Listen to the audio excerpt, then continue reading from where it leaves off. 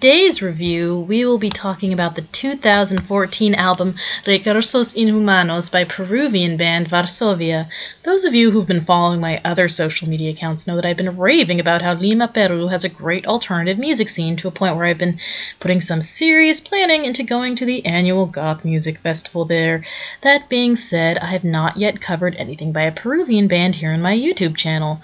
The reason is that I'd like to download at least one song by a band before I talk about them, and for whatever reason, a lot of Peruvian alternative bands are not available on Bandcamp or other places where you download music.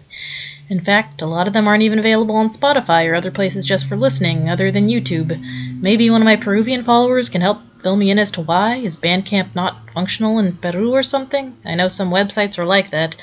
There is, however, a record label based in Lima, Peru called Buh Records, which specializes in experimental music. And they have a Bandcamp page with albums they've produced by various bands, most of who don't have their own Bandcamp page themselves, including Varsovia here. So that's how we're finally able to access an album by this band in full. So let's talk about them. Varsovia started, according to my sources, sometime in 2011.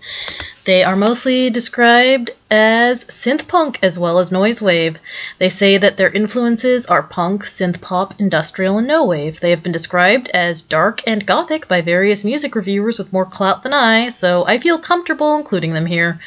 The two most consistent members have been Dante Gonzalez and Fernando Pinzas, both on synthesizer and programming, though they would later respectively play the drum machine and guitar.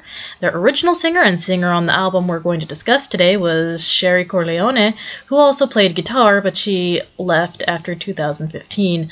The band's current singer is actress and performance artist Gwen Vall.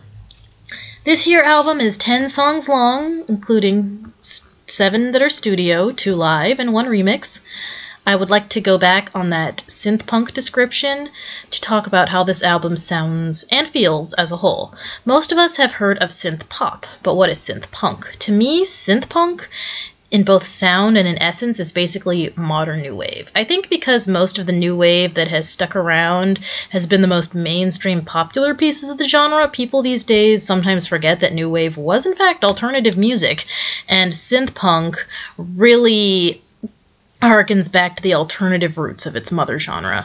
When I first heard this album, what I was reminded of, and maybe these are bad examples because they're The Normal, which only had 2 songs, and Silicon Teens, which was technically not a real band, but the songs were real, so it counts. I guess that makes Buh Records the modern Peruvian Mute Records, which is one of the highest compliments I can offer as a big new wave fan. What really harkens to that sound is not just the musical choices in general, with the obvious electronic sound that don't even try to resemble sounds made by organic instruments, but the feel.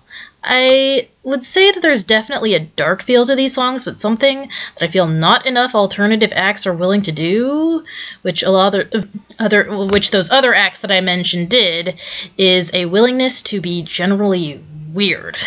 If the other more ethereal music I've covered gives you the sensation of reading a classic novel by candlelight in the highest room of a stone tower by the seaside on a foggy day, the synth punk feel is when you get on a cheesy carnival haunted house ride when you should no longer be awake, and that ends with you in the audience of some performance art piece that uses a lot of neon. Just that visceral feeling of strange. That being said, there is still a musical sense in the sounds. This isn't just some Dadaist nonsense, nothing against Dadaism. I like Einstein and Neubauten plenty. But anyways, there are genuine melodies to be heard here.